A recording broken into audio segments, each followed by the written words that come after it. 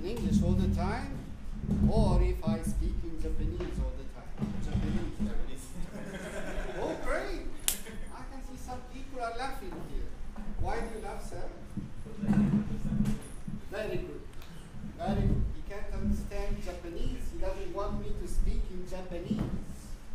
Okay, would you like me to speak in Japanese? I don't understand it, so I will not feel comfortable. You wouldn't feel comfortable if I speak in Japanese. Would you, young lady, like me to speak in Japanese? If you prefer to say his expressions, it would be nice. Otherwise, English. Very good. Thank you so much. Now we have something in common here, that we do not understand Japanese. Some of us, however, understand good English.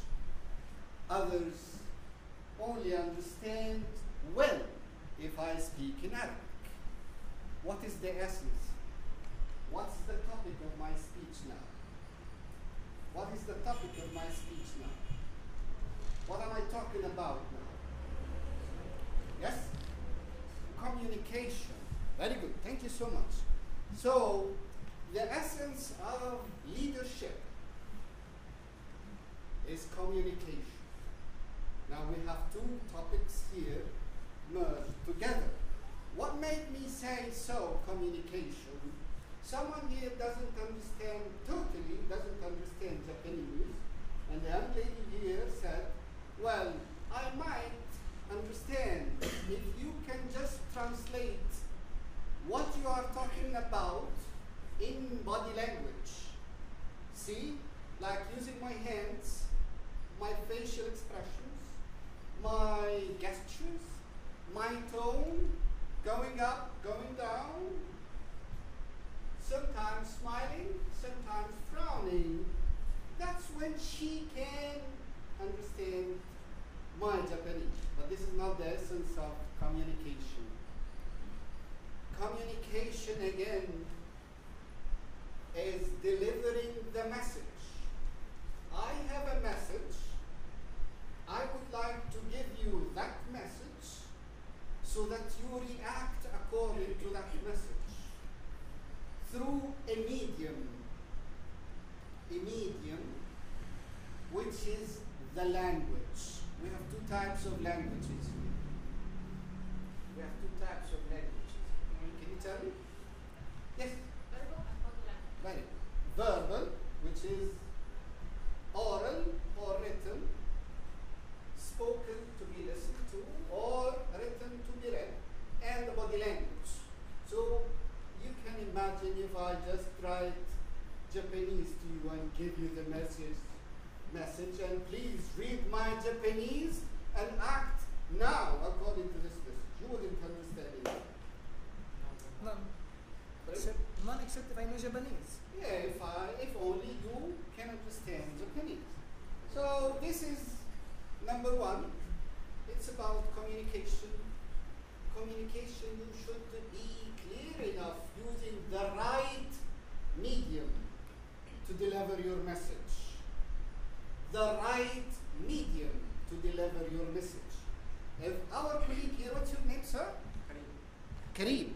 Okay. If our colleague here, Kareem, couldn't express his question 5 minutes ago, would Mr. Zamzam respond to his question? Simple as that. Coming to leadership, one of the most important traits of a leader is to be able to communicate his message to his followers. If you cannot communicate your message to your audience to 100%, I am damn sure they would not be able to follow you. And at least till a certain period of time, and then they will fade. Good word, sir. They will fade. They will disappear. They will not be able to catch continuously. Yeah, they will lose the momentum because we cannot communicate anymore. And that I would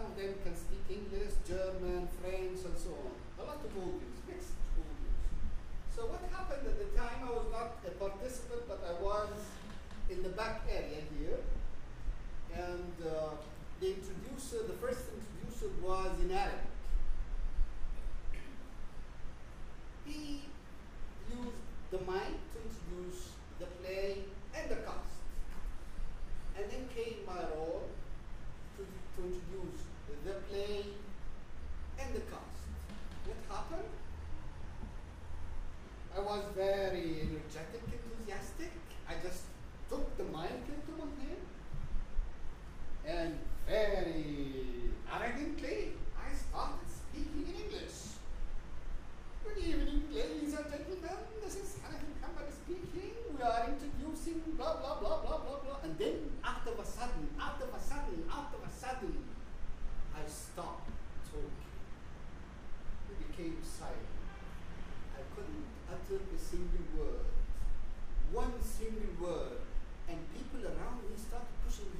Hanafi, what happened? Speak up. Continue. Finish your speech. Come on. People are laughing. Oh. I couldn't speak out. This had happened to me at the time, back into 1989. Of course, I remember that now. What did happen to me at the time? I was not confronting my audience. To the contrary, I was in the back end, where nobody else could see me except my friends. What happened? I freaked out. You know what I mean of freak out? I panicked. When did I panic? When for just 1 single second, I imagined, it flashed into my mind that everyone is listening to me. Oh my goodness, they are listening to me. And then I panicked. Yes? In my opinion, I think you can try to be out of your comfort zone. That's how it. Sorry, could you In my opinion, you didn't try to be out of your comfort zone. That's right? Well, yeah, it could be. Part of that is that at the time, back before joining even the theatrical team in my faculty of arts, I was very shy in person. What made me break down the shyness was... Maybe you didn't practice that before, right? Yes. What made me break that shyness is to be a player of the theater. Again, this is part of being a public speaker, that you confront audience. Each and everyone is giving you his or her attention through their eyes, as yours, their ears, their full attention. If you just focus for 1 single moment that someone is gazing at you, you will freeze. You will lose concentration.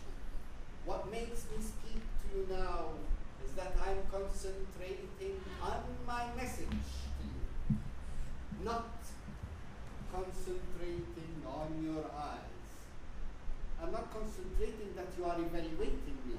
No, I'm concentrating on my message to you. Am I delivering the right message? Is my message understood? Am I speaking Japanese or English?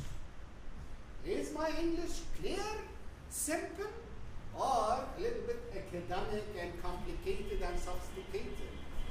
Am I using my body language in the right way, or I am making use, the best use of my body to give you my message?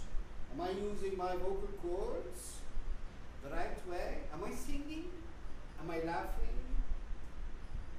This is what I am focusing on now.